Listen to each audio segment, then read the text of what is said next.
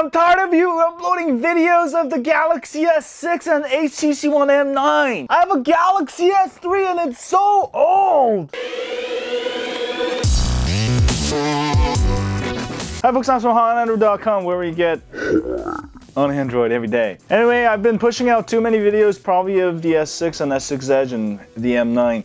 So let's take a break. I know a lot of you have been requesting for a ROM for the Galaxy S3. And one way you can make the Galaxy S3 better than an S6 or S6 Edge or the M9 is to install Android 5.1, which doesn't exist for those newer phones yet. So let's go ahead and do this. We're gonna go ahead and install CM12.1 on these bad boys and make it super fast. Enjoy the latest and best of Android, and you can even connect to Wi-Fi straight from your shortcuts. Let's go do this, baby.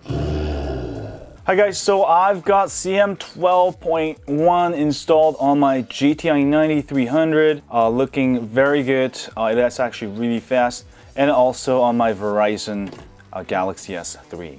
Alright, let me just go ahead and grab this one and show you because they're nearly identical. So inside this ROM, of course, you'll find Android 5.1, which brings several new additions. You can go ahead and connect your Wi-Fi straight from your quick settings, Bluetooth, alright.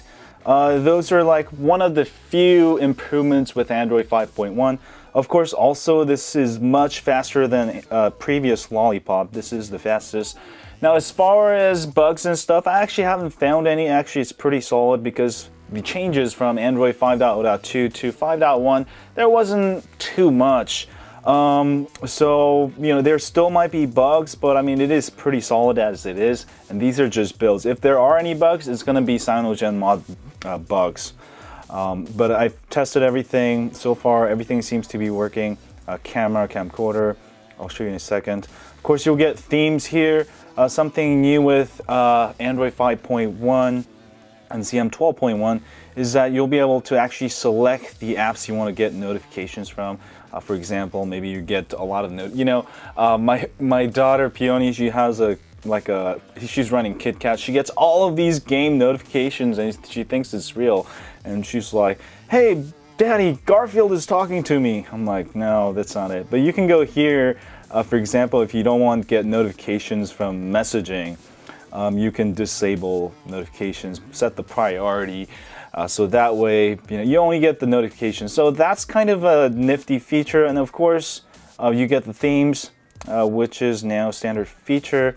Also, you can have multi-user with Android 5.1 if your daughter or son uses your phone all the time and they mess up your apps or whatever, you can log out and sign them into their own account with their own games. Performance is actually pretty good. So there's actually no custom kernel so far for this Android 5.1. There should be, and I should have an update for that. But let's go ahead and check out the camera.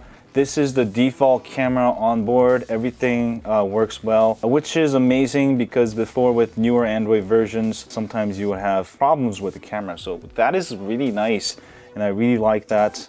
There we go. And you can see the camera. Video recording works very well. No lag whatsoever. Everything works pretty good.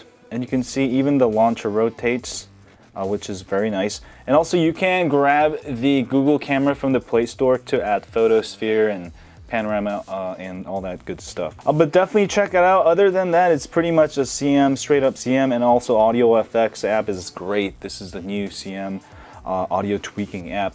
So definitely grab it. It is available for GTI 9300, all the AT&T, T-Mobile, Sprint, Verizon. For AT&T and Verizon, oh, it's $420. If you have the older S3s with unlocked bootloader, then you'll be able to install this ROM.